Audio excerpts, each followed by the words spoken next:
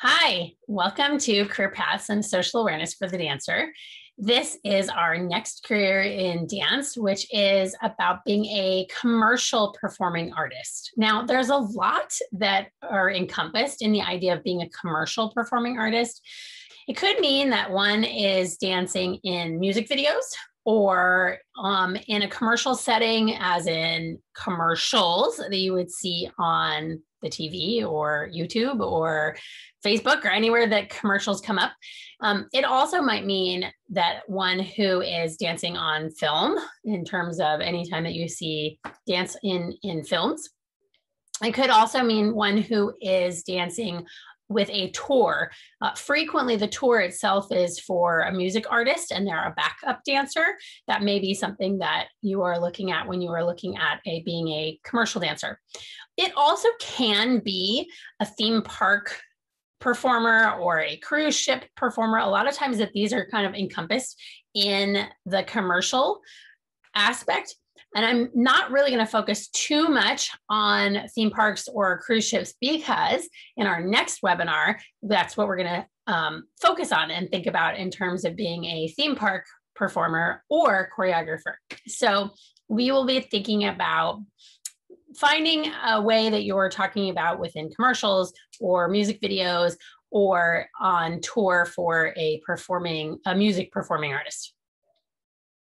So while it is not essential to have a college degree for being a commercial performing artist, the more education you have, the better off you are going to be as a performing artist. So especially thinking about when you're getting your career started or when you're moving along with what you're doing as a commercial performing artist, really one of the most essential requirements to being a commercial artist is having versatility. So one of the things that's really great about being in a college setting is that you're able to expose yourself to maybe other varieties of movement that you haven't necessarily explored in your previous education. So that may be one thing you want to consider. Also, the more people that you know, the better off you will be in getting more work. So that's one thing to consider. So one of the things you want to really think about is the requirements for being a commercial performing artist is much more about being versatile. You might want to have like a special thing that's like the thing you do really well, so that can kind of shine a light on you, but you also want to be very versatile in a lot of different styles of dance. And having both a niche and being able to articulate your movement style through other styles. Another requirement is networking. So you need to be very good at talking to other people, making connections, having good rapport with people. When we talk about networking, if you put off someone or someone is putting you off, it's likely that may break a connection or break something within your networking. So you want to make sure that you're thinking about how you are interacting, and that whenever you're working or whenever you're going to auditions, that you're being very professional in the way that you are handling yourself, and remembering that your job doesn't start when you audition or when you're actually on the job, but you're starting your professional attitude when you get out of your car or whatever your transportation is, to actually fulfill whatever that moment is that you're going to audition or rehearsal or the actual gig itself. Another requirement, and something that my guest really emphasized especially in terms of in this day and age, is she felt like it was a very important requirement to be good at branding or marketing yourself. And I feel through my research as well and talking with other people, that's a really important aspect of being a commercial performing artist. Now, especially with social media being so dominant and being almost one of the forms that you can use as here's my portfolio, is you want to be thinking that you're not just putting every single thing out onto your social media platforms. You're being very selective about what you are marketing yourself as. And you want to be thinking, what is your brand? What are you bringing to your work? And that's something that you may want to even take a class in or spend some extra education on making sure that you really understand how to brand yourself, how to continue that brand, and how to really propel yourself forward in a way that you want to show your own personal self. One other thing I wanted to highlight from what our guest talked about was she talked about that you don't have to always do everything. So that's a really great idea, especially as a young performing artist. It's highly possible that you think, every audition I go to, if I get it, I've got to take it. And I've got to make sure that if they need a little crop top, but I really don't want to do that, I have to do it because that's what's required.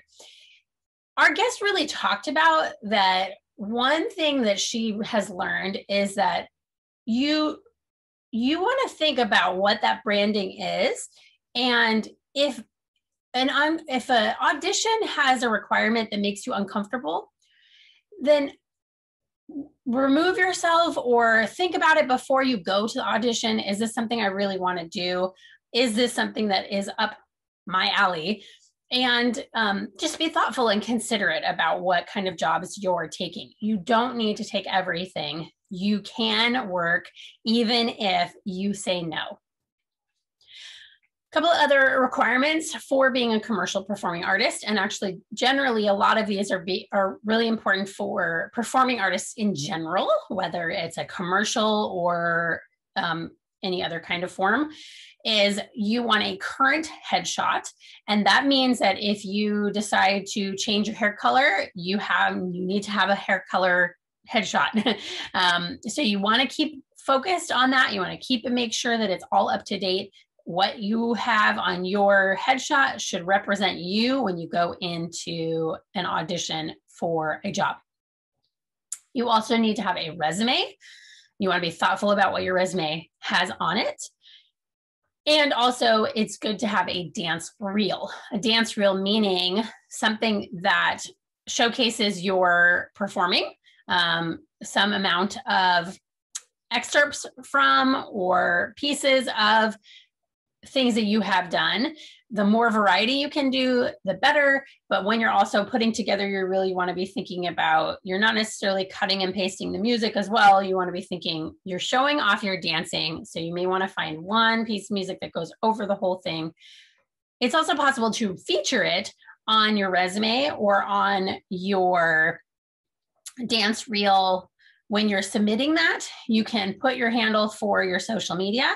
This is a way of making it be something that's there, but the more professional you can be of having your own dance reel is really, really important. While it is not essential or even necessarily required, you may want to consider being represented by an agency. One of the things about an agency that is you want to be thinking about is that they work with you. It's not that they just are the ones who are going to find the information and you do whatever they tell you. So you do want to find that if you decide that an agency is a great idea for you, you want to remember that you're helping them find work for you, but you are also helping. It needs to be much more of a connection than it is you're kind of waiting for them to find the information for you. So I put together some very popular commercial agencies in both Los Angeles and New York. Some of them are bi-coastal, and so they are actually represented in both places. One of the things that is possibly a good thing to consider is that these are very popular ones. So they're big agencies, but if you can find a smaller agency, that may be a better choice for you if you're looking at agencies in general. The reason you would think about that is they have a specific type and a specific look that they're going to be sending people out for. And if it's a huge agency, they're going to have a lot of people to choose from. They may not send every single one of their clients. But if it's a smaller agency, you may find that they're calling you out on jobs more frequently. But one of the things I want to impress upon is that I definitely was told it is not necessary to have an agency, and especially now, almost a better way of figuring out who you want to work for, where the auditions are, is more so taking master classes with the choreographers that you're interested in. So when you're going to auditions, that's a good time when you're networking to find out who is having a master class. Where are those master classes? Will they be looking at people in those master classes? And that's a very frequent way that the choreographers are kind of getting a feel for dancers, as well as you can get a better feel for, I really love this choreographer, I'd like to work with them again, or this one didn't quite work for me, it's not really my style. So you may want to consider, more than doing an agency, it's that idea of networking, really getting a sense of who you're talking to, how you're getting information, and being able to have people pass along information to you and you pass along information to other people. That's really what you want to be thinking about when you're networking. So I've given some examples of salaries for the different kinds of commercial performing artists you may encounter. So film and video, you can see here. Many of them are union work. So SAG-AFTRA is what you're looking at in terms of the rates. And then Dancers Alliance they give some for non-union work as well in terms of their rates, but they also show the SAG-AFTRA work, rates as well. Cruise ships is, again, sort of a general, what maybe you could make from working on a cruise ship. Just briefly, in terms of cruise ship work, you're likely to be hired for one or more cruise ventures. And then you are generally going to have a combination of performing as well as some other duties on the ship. So it may be that you're teaching a class. In the other times when you're not performing, it may be that you're helping with ship things that are happening, activities, bingo, or entertainment things, hosting. So there's going to be some other duties that you will have as a performing artist when you are on a ship.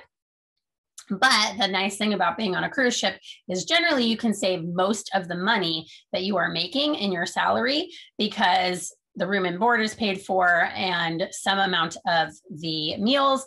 When you go off the ship, that's the only time that you're really going to need to spend any money.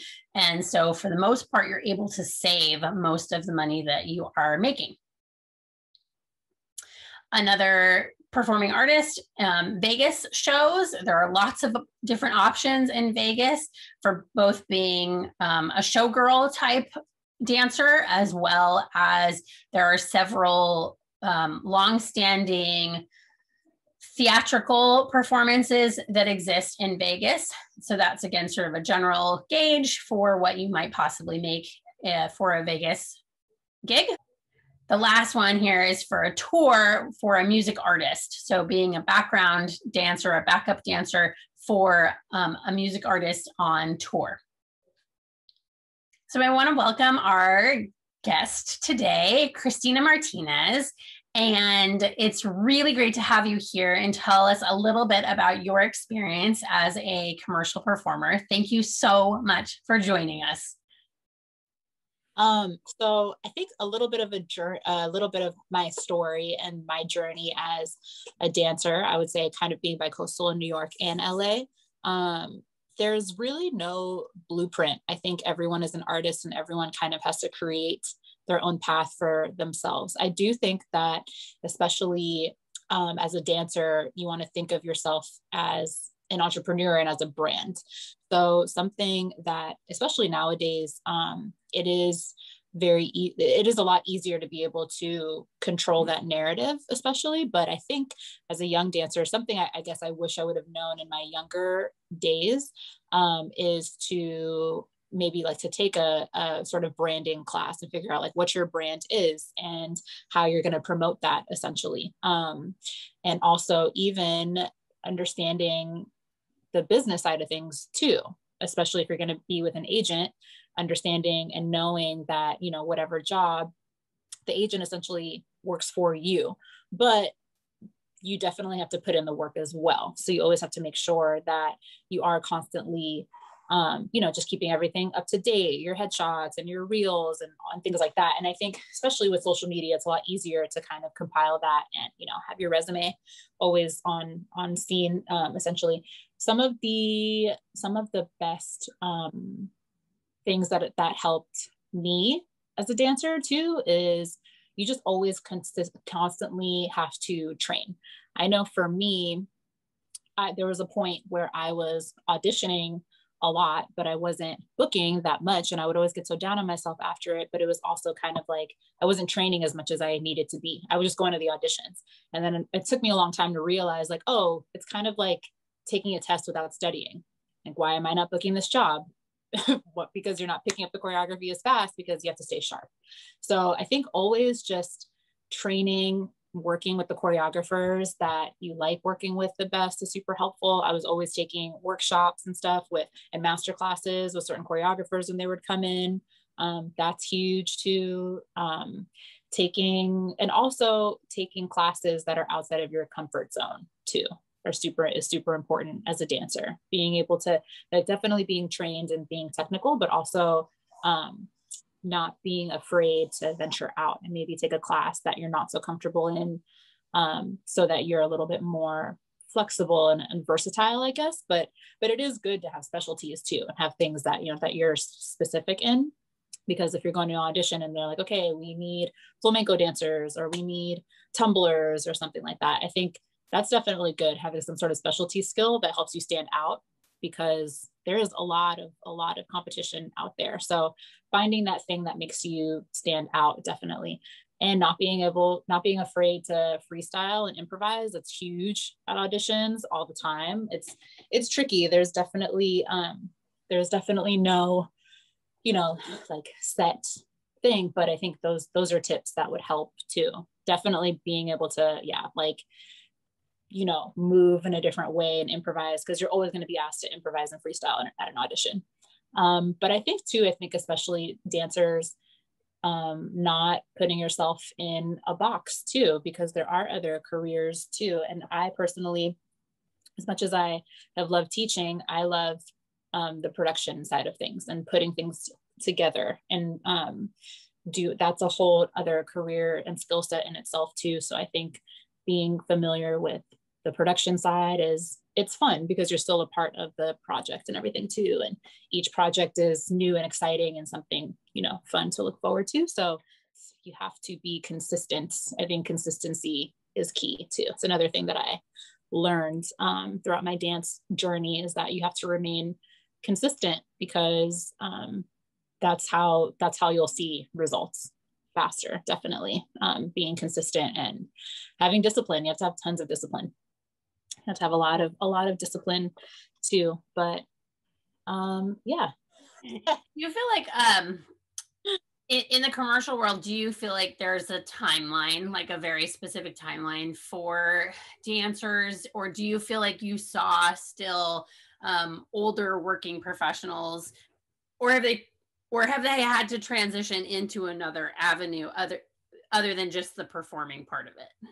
Yeah. Yeah, that's a great question. I really think it depends. Like, there are some dancers out there, like Jessica Castro, for example. She is a dancer that is booked every job under the sun. And I mean, I would say that she's probably definitely still booking, but she's definitely transitioned more into choreography and directing and that sort of thing. I think it's hard, because we're kind of at a pivotal time with dance, where it's coming to, I don't want to say obviously everything was at a standstill because of COVID, you know, but you also have dance exploding everywhere, you know, like all over TikTok, all over social media, in all types of commercials everywhere. Even though it's crazy how, you know, theater and Broadway, unfortunately, like company work has had to sort of transition or figure out a way to go virtual until people can go back into the theater. So it seems like it's been easier for people to get more commercial work in productions. Like I know a bunch of people that are still booking commercials and doing things and everything too. But I would say that I don't know if there's necessarily like a cutoff or age. You know, obviously there might be a dancer that's in their late 30s, but they look really young. So they're still booking and they're still, you know, physically active. And so they're still working a lot. And I think it's just at the discretion of the dancer and what they want to do, whether they want to be the person that's the body, or if they're the person that wants to be sort of the creative behind it too, behind that lens.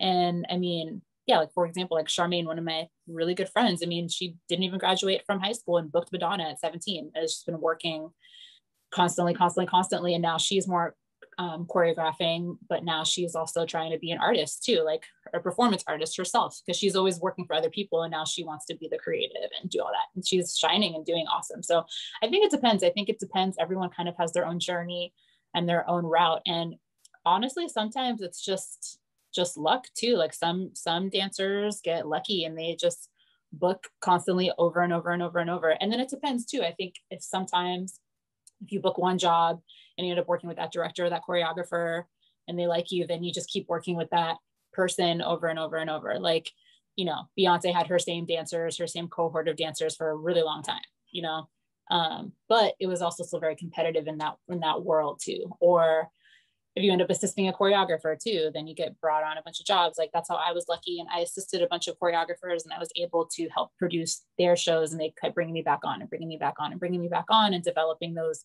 relationships too is big. But doing them in kind of a genuine way, I would say, not just trying to kind of climb the ladder too, because there's definitely a lot of that as well too. I think you want to be genuine with who you work with.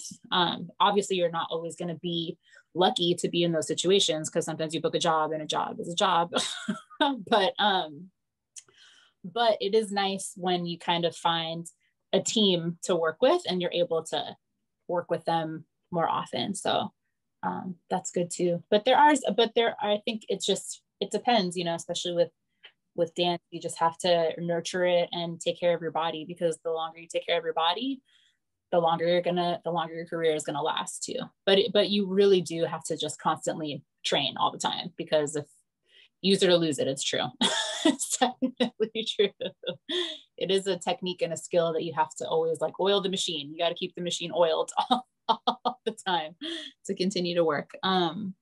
But yeah. As far as that training, because you're saying you were primarily in New York and in LA. Is it mainly hearing from other dancers where there's really great places to train? Are there studios that you just know about, or you just kind of go try to find some? Yeah, I mean, I think there's definitely those known studios in New York. In the commercial world, is definitely like BDC, Broadway Dance Center is one of the biggest ones, Perry Dance, PMT, but then a lot of other dance studios actually started to open up. Like EXPG is a new studio that started to open up. Steps on Broadway, like that's definitely more kind of a musical theater, ballet types of training, but they do have more commercial dance styles as well too. And I think it's interesting, a lot of in New York, in LA too, a lot of choreographers too will just have their own master classes, and they rent a studio and they teach their own master classes. So that I know in New York, there's one studio called Ripley Greer's where choreographers would book a space and their classes would be packed. But that was a fun way to train too, because the classes were a lot cheaper, which is nice. You know, maybe they're a younger choreographer that's kind of starting out, that doesn't have as big as a name. So instead of $25 for a master class or whatever, just a class, it's $10, it's $8, it's $12. So that's great too, to be able to keep your training, because training is expensive. And the work study programs in BDC, I know their list was they had a waiting list for Lord knows how long. But it's kind of, I think it's definitely, there are those known studios. And then I think the more when you're in the scene, then you start to meet other dancers, and then they'll be like, oh, so-and-so is teaching a class on Wednesday at 7, or, And also with social media and Instagram, it's a lot easier for these choreographers and dancers to promote themselves and promote their classes. So that's another way that's changed too. Before, because in LA it was like More Landis. Before More Landis was Millennium and Edge, and I mean Movement Lifestyle is an amazing studio. They closed during the pandemic, which is so sad because that was such a great. I loved that. That was one of my favorite studios to train at in LA, just because it wasn't such a scene. People were there to train, to dance, and people weren't concerned about like who's going to be seen in the class. It was just really about the movement, which is good. It takes that pressure off, because now also even the especially in the commercial world, the class dynamic has changed too, because now it's you barely get a warm up, you learn a combination like 10 counts of 8 in a really short amount of time, and basically whoever picks it up, then you have the same people just doing it in groups, filming it over and over and over, which happens a lot now in class. So personally, I don't really like classes like that, because it's like, is this an audition, or is this a film shoot, or is this a class? So that's become a lot more popular, but that's why other studios like the smaller studios, or even Edge too, or like Movement Lifestyle was great. It was such a good, the energy was just different, it was just different. And the choreographers were their style.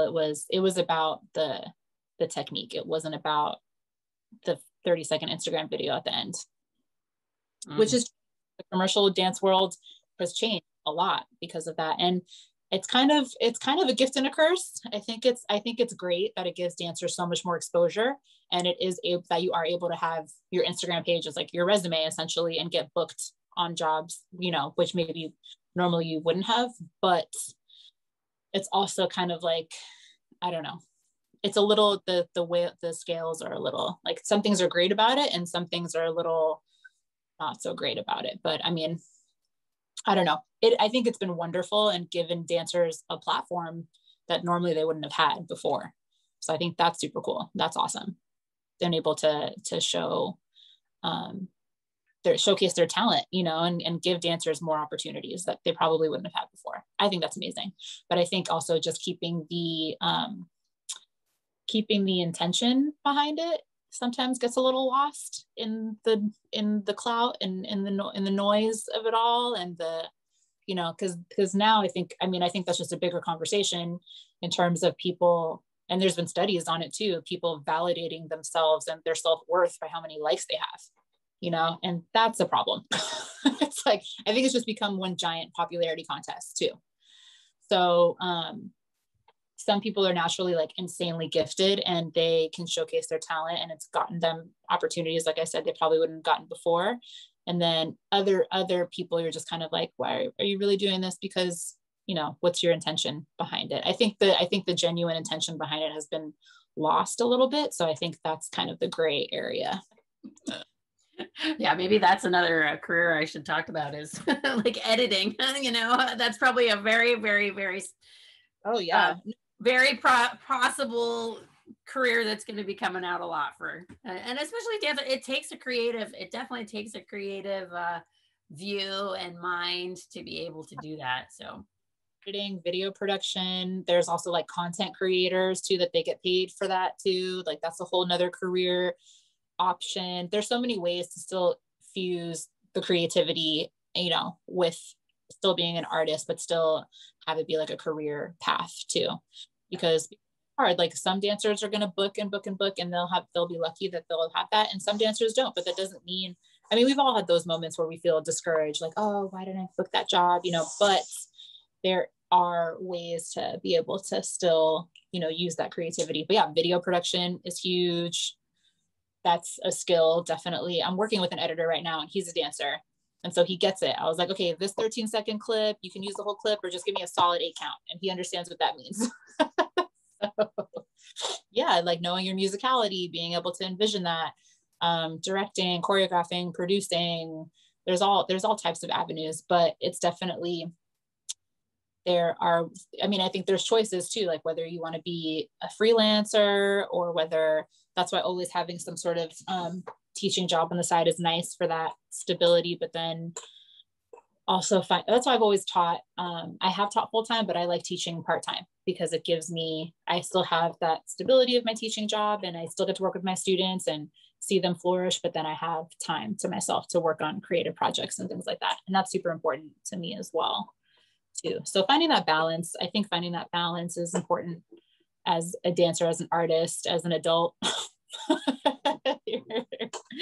Finding the balance to still do, you know, fitting, getting the time to squeeze in everything you want in the day, but still being able to support yourself as someone being creative. Like that is always the toss up. And it is hard. You know, you're probably going to have to gig and you're probably going to have more than one job, and you might not always have the most traditional road, but, and that's okay. Or either if you want to go more traditional, that's totally fine, or be a little more unconventional. And I had at one point, I had like 5 different jobs and I was in my 20s. I don't know if I could do that right now so, so much, but yeah, it was just like the dance life, just gigging, going from gig to gig, and also corporate events too. Like they're always hiring dancers and things like that. Like I knew a bunch of dancers in New York that used to do that, huge corporate events. It'll be a while till those come back, but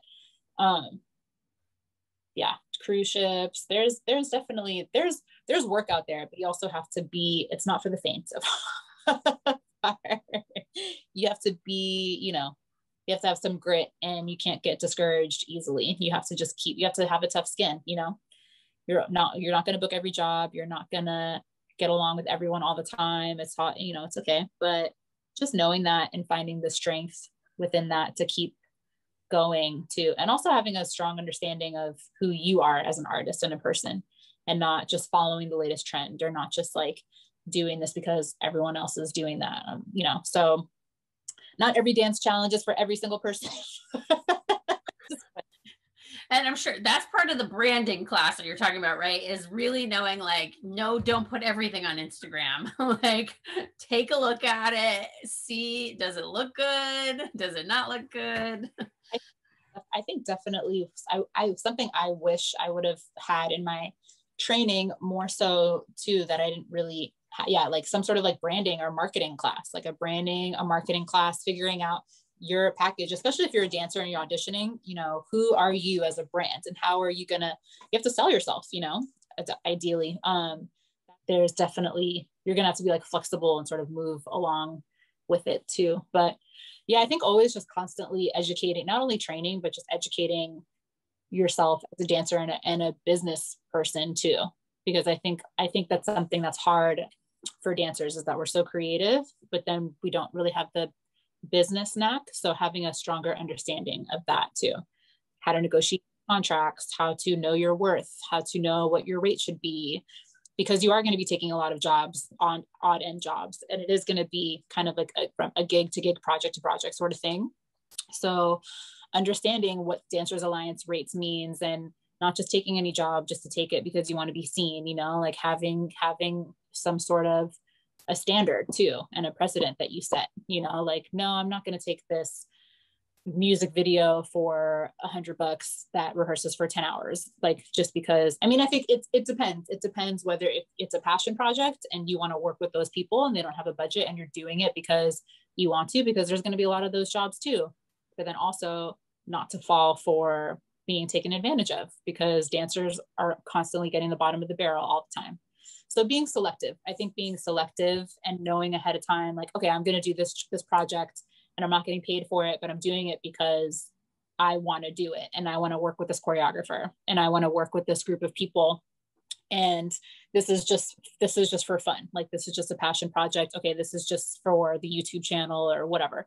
And knowing the difference and deciphering. But there are certain contracts, like if you book I think a union music video, I forget what the Dancers Alliance rates are now, but I believe it's like minimum $500 a day or something like that. So just knowing that too, I think knowing your worth as an artist and as a dancer is big. And it's hard to kind of turn those jobs down sometimes, or not do something to stand up for your value and what you know is right. But I think it's hard. It's you know, people, they want it so bad that they'll just kind of like do anything. So I think being selective and being true to who you are as an artist is huge. And that's a huge part of the longevity aspect too. And kind of knowing when to you know, which jobs to take and to turn down and which jobs to not. And so, yeah, it definitely, it depends. It's a roller coaster, but also I think knowing too that it ebbs and flows.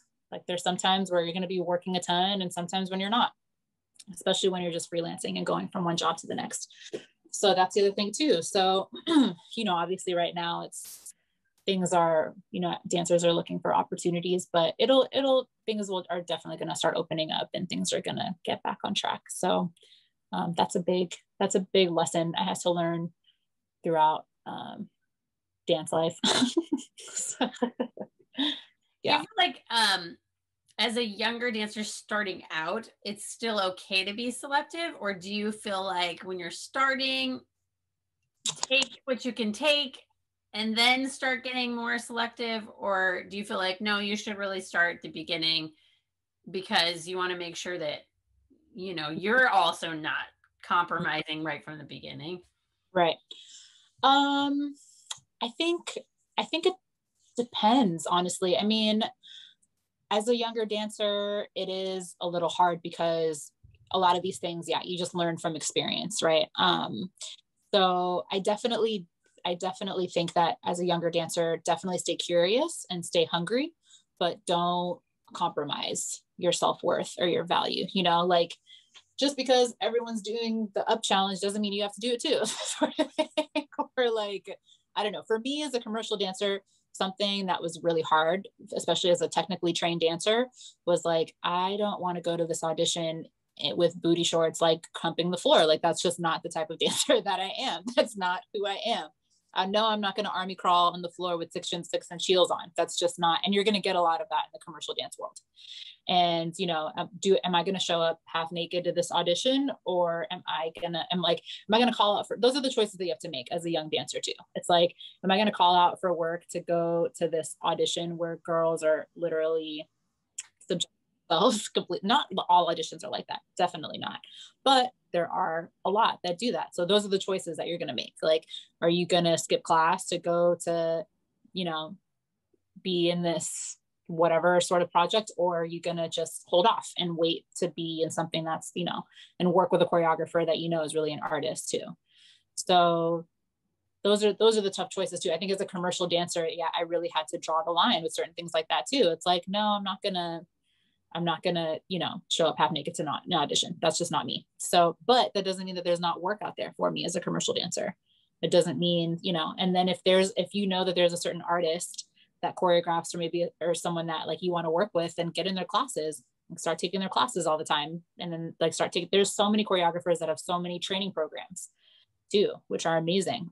Also try to get in their training programs if you can, which is a great way to just connect too. And I think a lot of choreographers are branching out and having these types of conversations where it's not just dance, like they're really talking about longevity in your career as a dancer. Like one of my friends, Gigi Torres, I took one of her training programs and she's awesome for doing that, and like had the same sort of struggles that I did, you know, like she's all about empowering women and building communities. And in the commercial dance world, it's hard to find that a lot.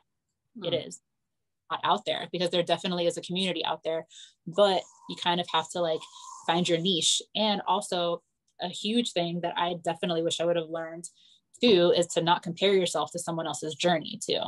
Everyone, I think that we're definitely in this digital era where you see other people's lives constantly in front of you all the time, that you need to be like, okay, that's cool. She booked Janet. So, this person's been on tour with so-and-so forever. That's all right. Then that job wasn't meant for me. Or just like, or that, you know, I think that's big, especially for a younger generation. And I wish someone would have kind of like instilled that into my brain when I was younger, but someone in the millennial era. But anyway, I think not as much as you might think that you're at, you know, maybe at a similar level as someone else too. Like, don't compare your journeys to theirs. Don't compare yourself to someone else. That's huge. Everyone has their own destination, their own road, their own path. And the more work that you put in, then you're going to reap those benefits if you put the work in. And that's also too, I've seen a lot of dancers that just because they're super talented, they have a terrible attitude, so they don't book. for someone else who's more like the underdog. Maybe they don't have the best technique, or they're not the best dancer, but they have so much passion and they show up and they put the work in, and they get just as far, as not further, than the other dancer. So I think that's a big thing too, is when you're on set and you do book a job, you need to be very careful about how you act around the director and the producers and the people on set booking you, because they don't like you, you're not going to get called back again. So that's the other thing too. It's like how you interact when you're on a job and you're on a set or you're on stage. You have to be professional. That's your job. You can't be like on your phone or chit chatting with someone in the corner. Like, you need to take it seriously. You need to like buckle up and focus and do that. And so there's definitely a like protocol of how you act when you're doing a show, when you're on a job, when you're doing anything like that, like how you act in the dressing room, how you treat the crew, how you treat, the people on set. That's major. It's major, like definitely do, but if you're going to be a diva, that's great. Do it, own it, but be respectful too. Cause I've been on sets with a lot of people that are sometimes just like disrespectful, and it's distracting, and it brings the energy on the set down, and you're just kind of like, oh, this is awkward. But yeah, I think just like definitely explore as a young dancer and work with different choreographers and work with and take those projects. Obviously you're not going to get paid for everything right away, but knowing that and being still being smart, I think, like definitely going for it and putting yourself out there. But also it's okay to be selective too. I would say definitely it's okay to be selective, and you don't have to feel like, I know as a young dancer too, you're like, I gotta be here, I gotta be there, I gotta train with this person, I gotta be in class, I gotta do that all the time. And it's a little bit of a rat race sort of feeling. But it's okay to take a step back and like slow down a little bit sometimes too. I know as a young dancer, we're hungry and we want it like we'll do anything for it. But I think too, just sometimes the pauses are okay. Sometimes the no's work in your favor, and that's okay too. And I think learning that and being okay, like with the stops along the way, it's part of the journey. No, I actually love that you're saying like that the no's may be very important. So mm-hmm. Don't get bogged down in the idea that it's a no. It may be the pause that you couldn't personally take, that mm-hmm. life said, no, hold on, you don't need this job, you can't take this job, or whatever. So I mean, I think that's a great way of a great perspective for that. Yeah. And it's hard because sometimes, I mean, we're in this business, there's going to be rejection along the way, a lot of rejection. And it's hard. And it's like, I've done that so many times where I've gone to so many auditions and I would just get so down on myself, like, God, I can't even believe I didn't even make the first cut. But then, the plug gets pulled on that project anyway. Or, I mean, I remember I auditioned for this one New Year's Eve job, and it was for like this big, I don't know, the choreographer, it was like this big New Year's Eve party in DC or something. And so I went and I made it like all the way to the end to this audition. And it's funny because I would always go to this audition. This one girl, her name is Katie Martinez with a K, Christina Martinez. So we were always like bookends, and we kind of looked similar, and we would always be at the same auditions, and we'd always like, the Latin girls would be at this audition. And we kind of danced similarly too. And so, but she would always get the job over me all the time.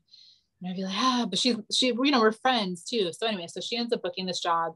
And I was so upset, and I was like, God, I just made it towards the end. Like, I should have totally gotten that gig. Come to find out that they do the job, and the choreographer was kind of a jerk.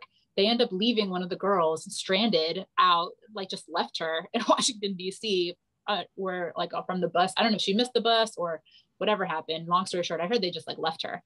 And I was like, oh my God, what if I was that girl that got stranded in DC after the job, So I heard that they did the gig or whatever it was, but the experience ended up being terrible. So I was like, okay, well, maybe it's actually a good thing I didn't book it then. That's fine. What if I was the girl that missed the bus, Oh no. Or stranded on New Year's Day. Like, that's terrible. What a terrible way to start your New Year's. Yeah. So it's interesting. I think it's just also, and it's hard, especially as dancers, like we're very passionate people. not to get emotionally attached. If you don't make the cut, then that's fine. Then keep training. Just keep training, keep auditioning. You'll book maybe you won't book the next one, but a job that's more fitting for you will be out there, and being okay with that. Like, it took me a long time to not get emotionally attached to, because auditioning comes with the territory, if you book every job, good for you. That's awesome. There are some dancers out there that you're like, man, this person's booking constantly all the time. That's cool. But it's okay. If you don't get it, then just on to the next. Just keep it moving. You got to just like keep it going and not getting so down on yourself if you don't make the cut. I think, it took me a long time to like not be so emotionally attached to it. So yeah. Could you tell me a little bit about like what sort of a day would be like, whether it's a sort of an audition day or whether it's a day that you've actually booked a job?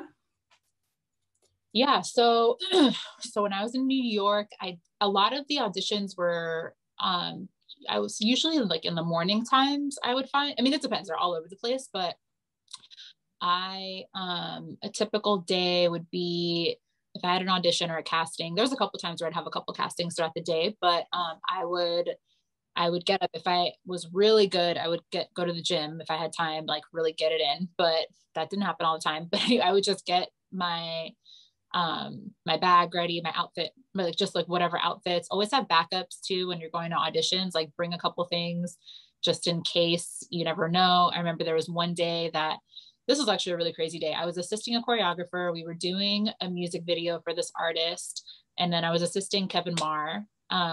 And this is kind of crazy how the dance world is too. I had never worked with him before or assisted him, but boom, this was a little weird. I was assisting the choreographer, but I still had to audition to be in the commercial too. It was very, very strange. This is also how the dance world is very unconventional too.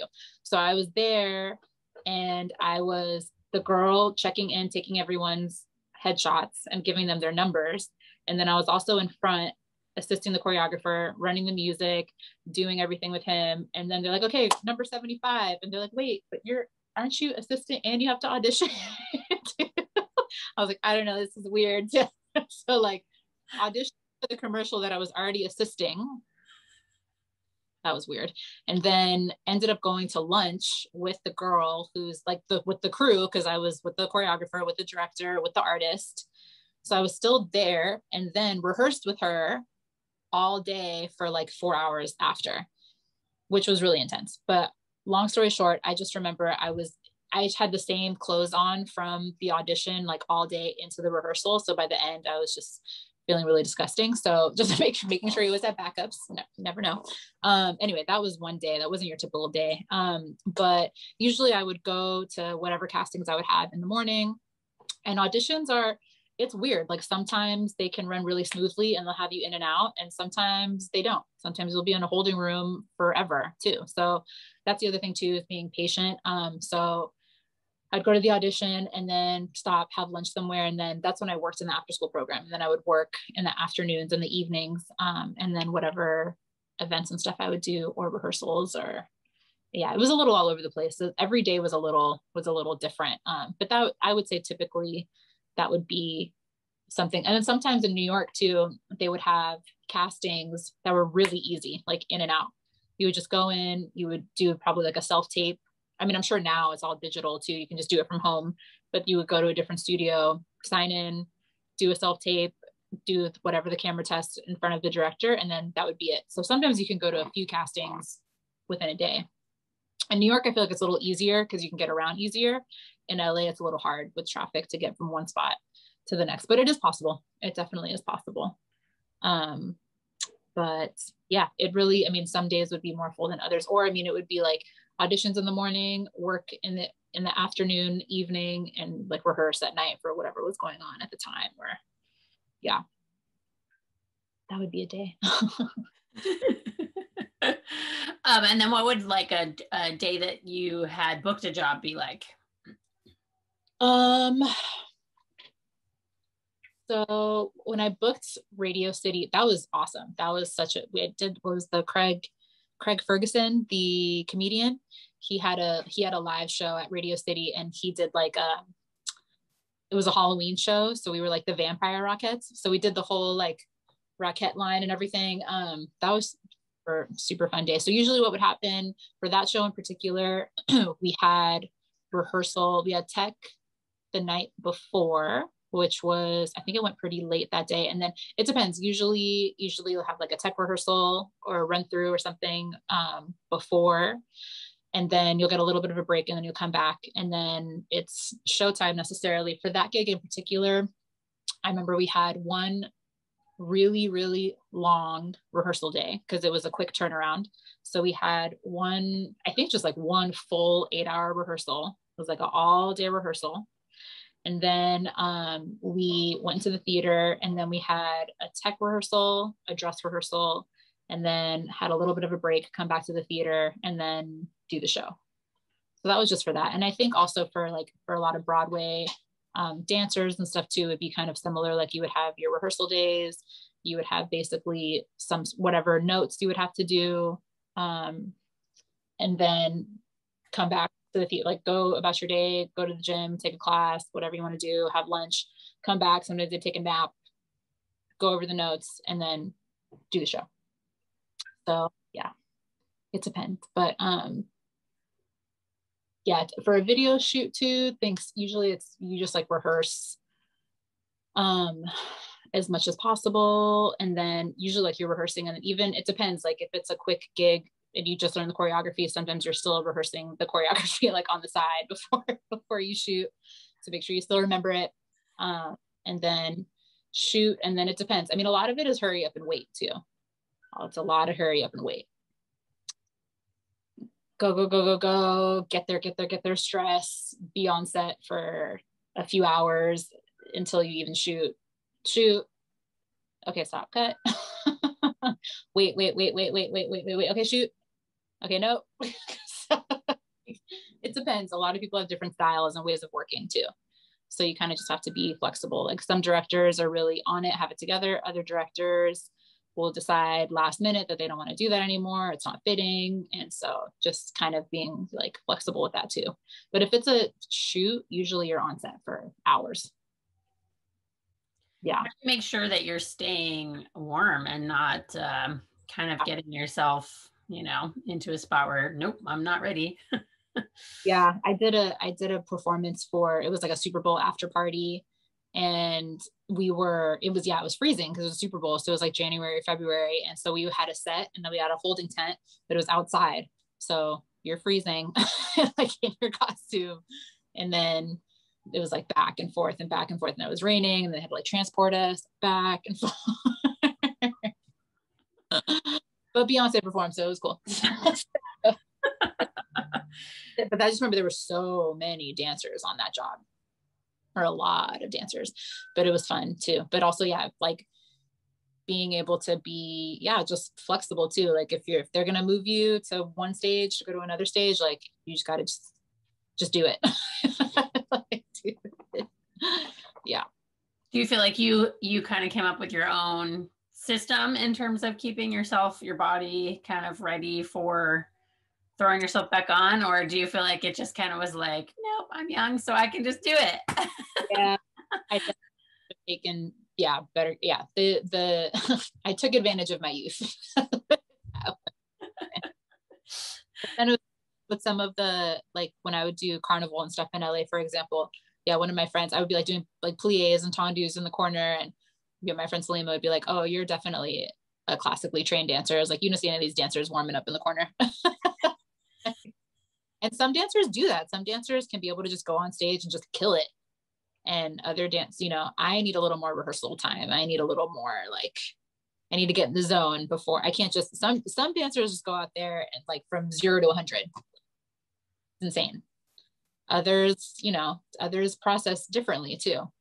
And I think being okay, like, no, like not beating yourself up if you don't get all the choreography I think something that I've noticed too is my memory. When I was young, I'd be able to remember everything, like all different types of parts, remember all this choreography. And now in my elder years, I'm like, wait, what's that 8 count again? That's another thing too, not being able to remember everything. Yeah. So that's big too. Well, now you have phones, you can be able to record everything in rehearsals. So that's a major help. That helps a lot. Yeah, but also is that a crutch? Does that wind up making it harder for people because when you can't like, oh yeah, what am I supposed to do? Right? I don't know. Having that class at Loxa, learning all the choreography off the videos. Thank you for teaching that class. Because that was a huge tool to use, definitely, to be able to learn stuff off the video and be able to well, yeah. Did you have an agent throughout your whole time, or were you just kind of finding things as you went?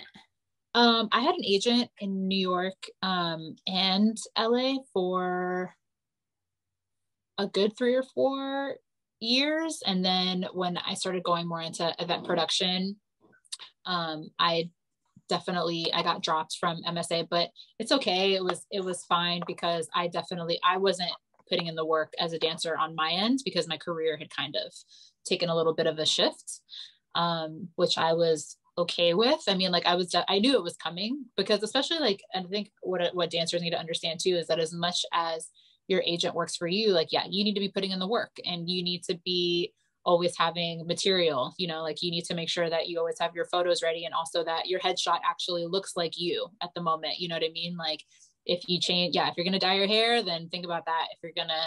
If you want to switch up your look and you do your headshots, then, that's definitely something to consider as well. But in New York, I think I definitely got sent out a lot more because the commercial dance world was smaller. It was a smaller niche of people. But in LA, I was just kind of getting sent to like the cattle call auditions, like, okay, Paula Abdul is having a Vegas residency, or Janet's going, having her Vegas residency, or like the big, big, big jobs that pretty much like cattle call. I didn't feel like I was getting as much individualized attention, but you also just have to be on them too. It's a cat and mouse. It's a game, like, so some dancers that are booking all the time, like it's all about the relationships that they have with their agents too. So that's big. So I was like, I don't really have time to be chasing people. So it was, yeah, I mean, I kind of felt my career sort of going in a different direction anyway, and that was fine. So, but I did have an agent in New York for the majority of the time that I was out there, which was great. And I had a really great relationship with them. So that was fun. That was a lot of fun. And there was just so many, I mean, yeah, I think it's definitely, it can be a little bit of I think too, it might be nicer, maybe for the younger dancers to start off with a smaller agency so that you stand out more and you get more, I don't want to say attention, but more opportunities, or that you're able to, like, I'm actually thinking of maybe re-signing with another agency up here, which is cool. And it seems like a little bit smaller and more of a, community type of thing, because it's hard. It's a very, very competitive world out there and there's so many people out there. So when you find a smaller agency, I think that helps too, than ones that are so saturated with like thousands of dancers, then it's going to be hard to get booked basically. So, yeah. Do you feel like having an agent is a really important part of being in the commercial world, or do you feel like you can do it without? Yes and no. Honestly, I think in this day and age, you don't really necessarily need an agent, to be honest. And also, like, even as a singer, you don't really necessarily need to be assigned to a record label anymore. And I think that's the power of social media too, is that you can get booked on your own. And it depends, because even like what I was noticing too is a lot of the jobs that they were sending me on, you had to have a certain amount of following before they would even send you out to get to the audition in the first place. Yeah. So that's interesting too. Okay. So I think that those are the things where you start to just be like, okay, you get a little more familiar with like what you're going to put up with and what you're not. And I think that probably just comes when you're older too. That definitely comes as you've gone through it a little bit more. But yeah, you don't necessarily don't always need an agent. You really don't. Because 9 times out of 10, you're putting in more of the work also too. Even though they do work for you, like you're the one that's putting yourself out there all the time. So, but it's not totally necessary. like you can definitely find your own path. And I would get jobs on my own, even with an agent, all the time, all the time. Yeah, a lot of the time, actually. Yeah. Yeah. All right. Well, thank you again, Christina, for joining us. And we really appreciate all that you had as input. It's so important to hear sort of some ideas about it. I think it's great because, especially as a commercial performing artist, there's so many different avenues that you can take. And so it was really great to hear both your experience and some ideas on how you can further yourself in this profession, and realizing that you absolutely can make a life out of it, or you can have it be for a very short period of time, and then you could either leave it or return to it. So thank you so much for all that really great information. Join us next time on Career Paths and a Social Awareness for the Dancer, on the next Career in Dance, which is about being a theme park performer or choreographer.